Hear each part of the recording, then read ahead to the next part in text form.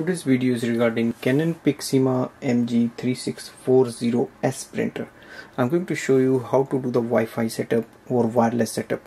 So we will connect this printer with the Wi-Fi network of your home or office, and I'll show you how to prepare your printer for Wi-Fi setup, and then we will do the setup. So I'm going to use Android phone today. Now first step is to switch on the printer and go on the control panel. On the control panel, simply click on the stop button once.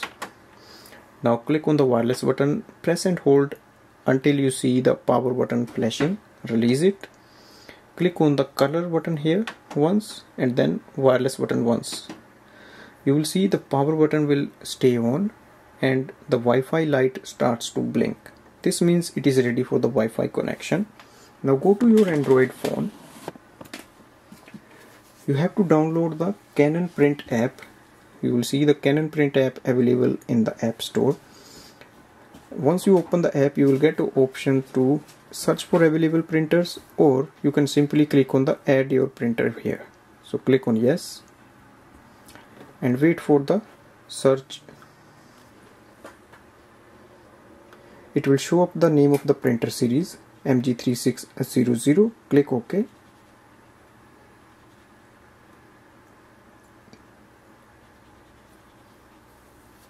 Allow any permission so that the connection can be set up.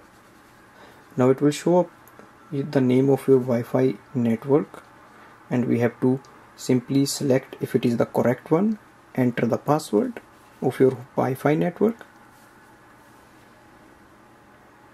and click on the OK button.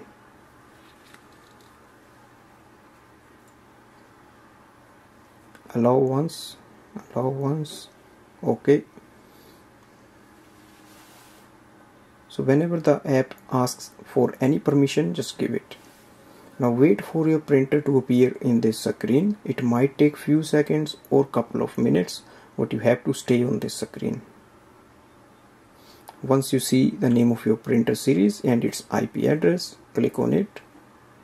It will start the connection setup. Now click on the cancel button and you should be able to see your printer name here, that is MG3600 series, and from here you can start the scanning, printing, whatever you want you can do.